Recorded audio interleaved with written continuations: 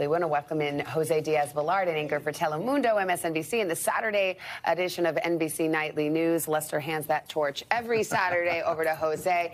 The Latino vote has been so interesting. We obviously have the results in from Florida, but, Democrats cannot take the Latino vote for granted. It's interesting. I'm convinced that there is no Latino vote. There are just Latino voters, and they vote differently depending on their sensitivity, their life experience, even where their parents and grandparents are from. But I've been talking to, Chuck Todd. I think the story, there's 34.5 million Latino eligible to vote in this election. 15% of the electorate is Latino. That's a massive amount of people. And I think that where it's been, and it's an outlier, no doubt, is Florida. Yeah.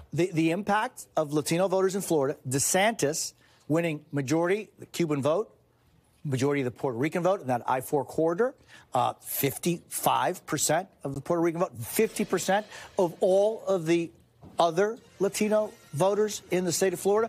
Miami-Dade. He's going to outpoll Marco Rubio in Miami-Dade. Yeah. In Miami-Dade. Well, Marco Rubio didn't win his county, right. The last time he ran. But I think that it's important to recognize the strength of the Latino vote throughout our country. And, we know, Nevada, we know California, first Latino senator for the state of California, now reelected. It's interesting. There really isn't a Latino vote.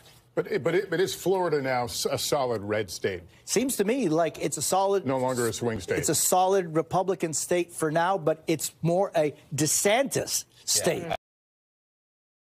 Thanks for watching our YouTube channel. Follow today's top stories and breaking news by downloading the NBC News app.